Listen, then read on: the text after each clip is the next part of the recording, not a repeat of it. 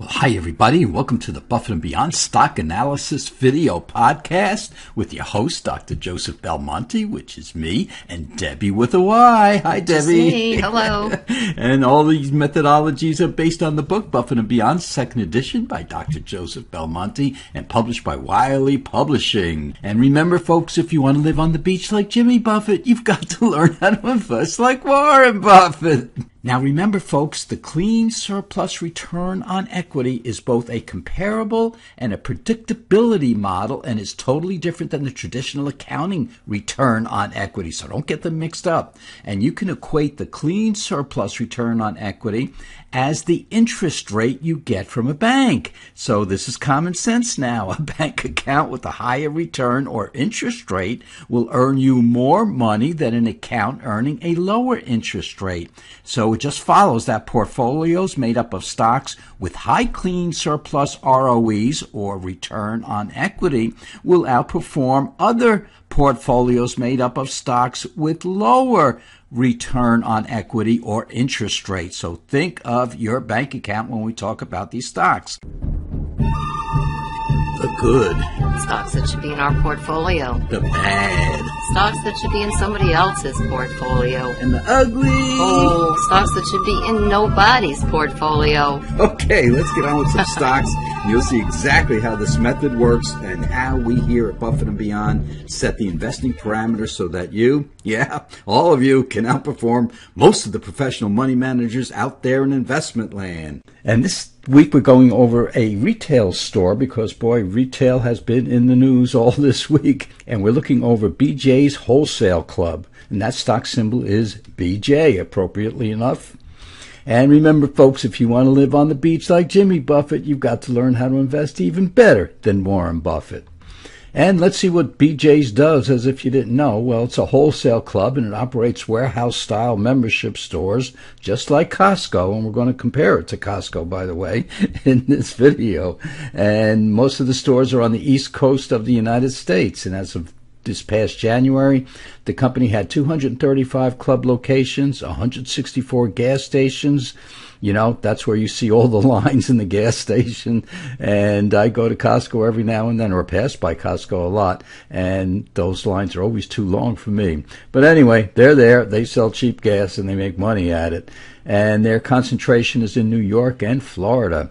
It's stores which are usually found in highly populated areas, of course, vary in size from 44,000 to 177,000 square feet. That's a big store, folks. And you know those warehouse stores very well because you have them in Lowe's, you have them in Home Depot, you have them in Walmart, you have them in Costco, and you have them in BJ's. And most of the retail space is leased, and it also manages 10 distribution centers, has 6+ million paid club members.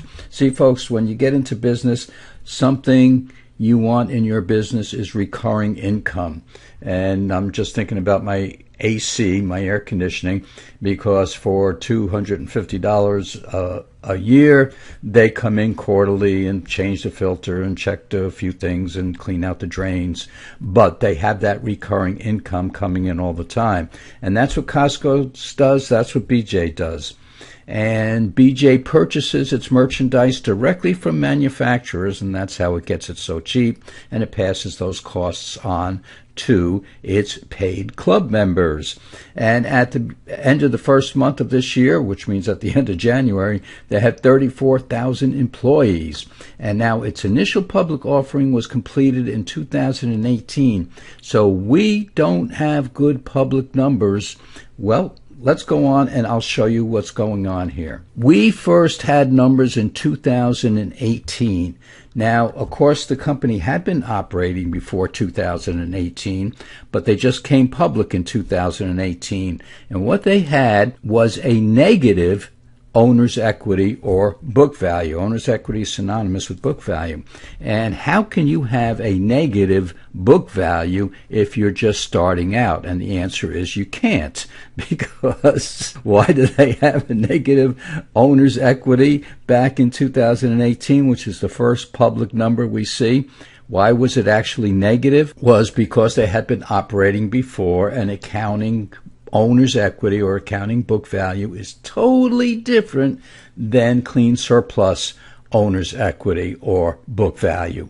So therefore, we have to, here at Buffett and Beyond Research, we have to come up with a number that gives us a good estimate of what the owner's equity would have been around that time. Now, this is a guess. All right, there's calculations involved in it, and there's two different ways of figuring it out, which are quite complicated, which I won't go into. So, but we had to do that. We had to put that together in order to do that. Well, what if we're wrong? And we're going to see that in the next slide. But right now, let's say it was $1.97. Why it's in red and why it's in bold is because it's to let you know that we might not be right on this owner's equity. Let's go over to net income. You can see the net income has been going up every year, even though we had 2020 where some areas were shut down, other areas weren't, and people were still coming into BJ's Wholesale. It was considered by some a necessary outlet, which was kept open during COVID. We don't know if all the stores stayed open during COVID, but it sure looked like it did, especially when you're looking at 2019 and 2020, and you can see the numbers went up drastically. Well, to over 100%. So most of their stores did stay open. But let's look at the clean surplus ROE, because remember, the average stock has a clean surplus ROE of a little under 13% for 2023. And to get into our growth portfolio, we want to see clean surplus ROE around 20%. So this stock certainly has fit the bill if we are using the right owner's equity in the beginning when they first came public. Now, we're going to see that in the next slide. We're going to see some comparisons. But right now, we're looking at retention rate of 100%, which means all the money they're making, they're putting back into itself in order to grow.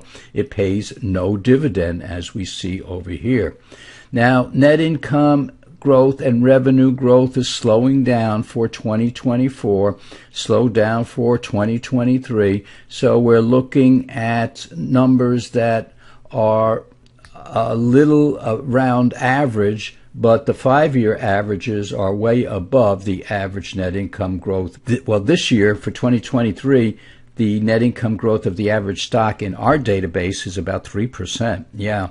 Revenue growth is still around 7% for the average stock. So for 2023, it's an above average stock. For 2024, we have no clue what the average stock is going to be, because they're just starting to come out. The analysts are just starting to come out with estimates of 2024, and of course they don't even know what the estimates for 2023 really will be, or what the actual numbers really will be. So 2024 is, well, we just don't know. But how do their economists, and I'm talking about BJ Wholesale, how do their economists look at the growth or the returns for 2024? And of course, you're going to get numbers all over the place. Revenue growth of 12% over 5 years is almost double the average stock out there of about 7%.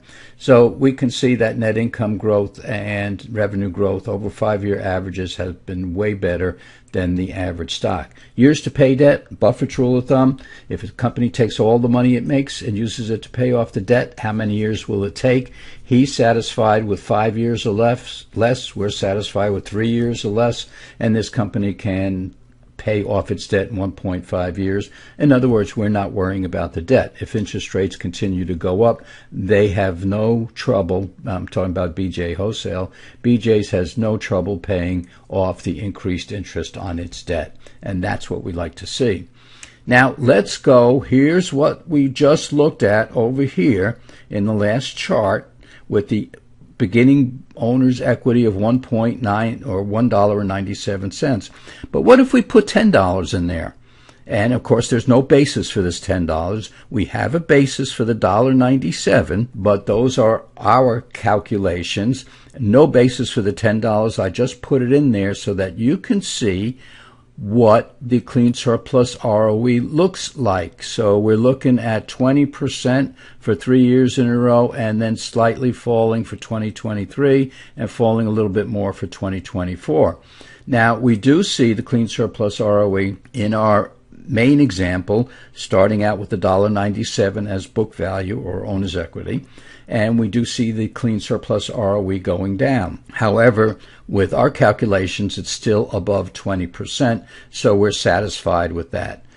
So let's see how BJ's has done in the past 12 months, because what I'm saying by our calculations is that it's a better than average stock. Black line is the S&P 500, and this yellow line is BJ's. So we could see with the average stock up about 8% over the past 12 months, BJ's is up about 24%, more than doubling the S&P 500. So this has been a tumultuous year. It has done very well.